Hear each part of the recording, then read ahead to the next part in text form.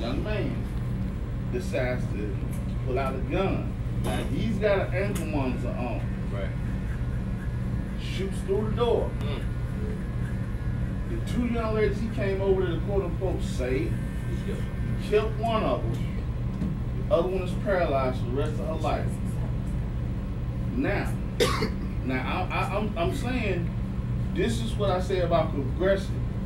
Now also, the car he came over there in, we brought him back to court again within a week. He carjacked somebody for early that morning. Now what I'm saying is, they do progress. They do grow up in the citizens. They do recidivize. We're just here to find out how can we stop this as a community as a whole. We see the ugly side of a lot of the society, but we're here because we don't want to project an ugly side. We want to try to bring it together. That man that came and seen me about once several times. Somebody said kids have no fear. You're right, they have no fear. They go on social media and they post lick. I just pulled a lick. They got the guns. Right. They got the mask on. Right. All of that. And it's rolling on social media.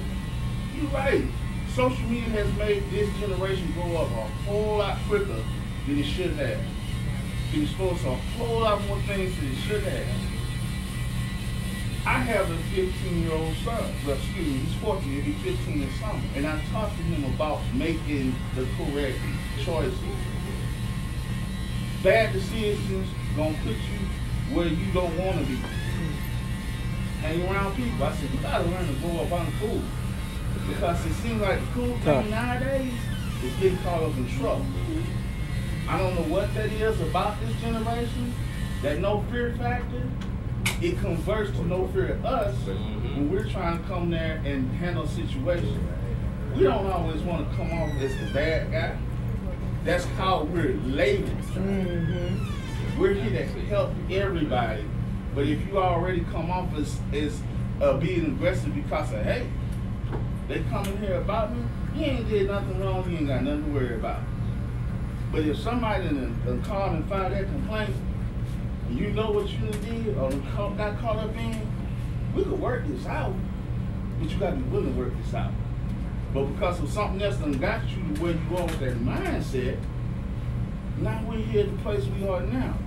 I am here because I'm trying to like this gentleman said, we're trying to reach out to the community. Because if it wasn't, we wouldn't be here. You got it? I want to say, first of all, stand up, so that was chip.